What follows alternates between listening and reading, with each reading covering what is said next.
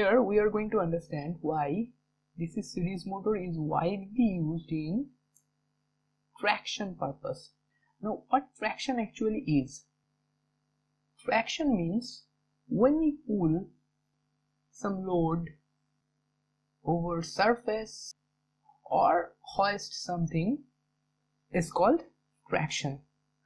Now, you have already seen around that elevators, locomotives, trains, these generally hoist or pulls a high amount of load or a big load. So for that purpose, DC series motor is extensively used. Now the question is, why DC series motor? The simple answer you will find in your book is high starting torque. Now I will explain each thing one by one. First, we need to understand what torque actually is. In linear system, what we call force, in rotational system, the same thing is called torque. That means to give a rotational energy or to rotate something, we need to provide a torque. Now, if you are pulling a locomotive train, then what we really need to do is to rotate its wheels. To rotate the wheels, you need to apply a high amount of torque. For that, you need to apply a motor which will be responsible for applying the torque.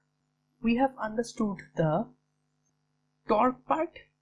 Now we will understand the high starting part.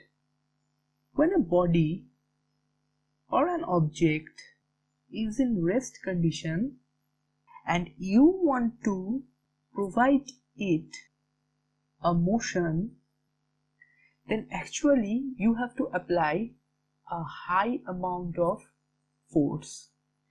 It's like when you have not studied for 2-3 days or more, then you actually need to give a good revision of your subjects so that you can proceed to your further chapters.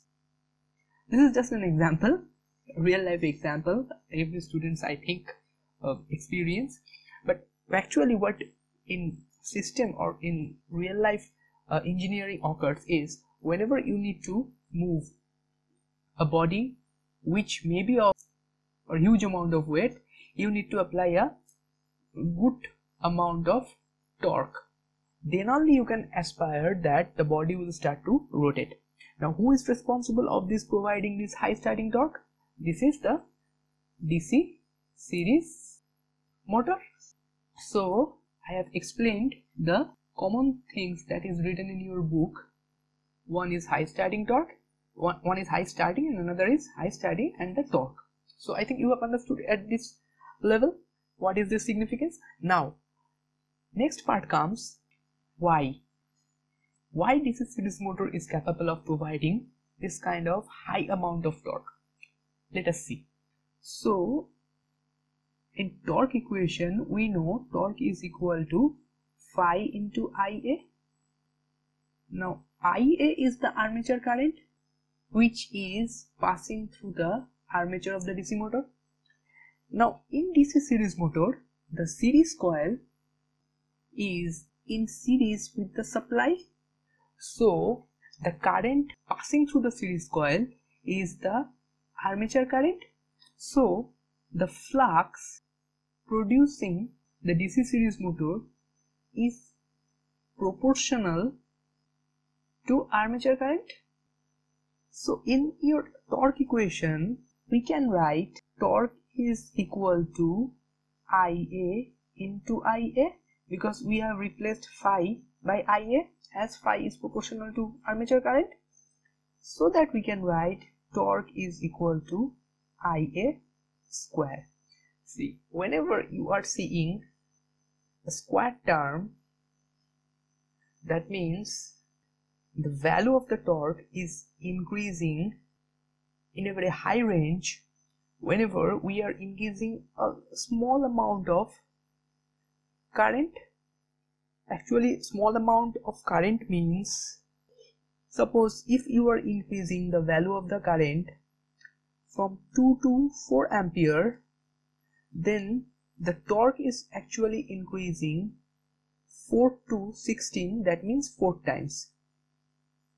That means you have increased the current to your 2 times and you are getting the equivalent torque into 4 times. Understood?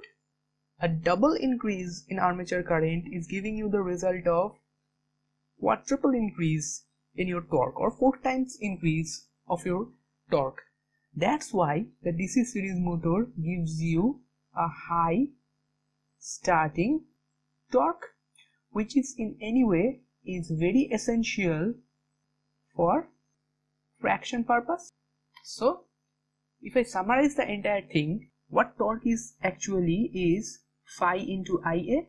Now your phi or the flux is proportional to your armature current, as the armature current is passing through the series coil, so that we are getting the torque is equal to Ia square, that is the square term of your armature current. That means if you increase your armature current, the torque will be increased by its square number, so you are getting a high torque. Or initially, if you increase the current at starting, then you can increase your torque to a desired level, and when your motor is in operating condition, or it is a rotating, better to say it is rotating, then you don't need that amount of high torque, because you have got already a momentum. So at that part you can simply decrease your armature current and you can control your torque. So I hope the thing is clear to you. Thank you.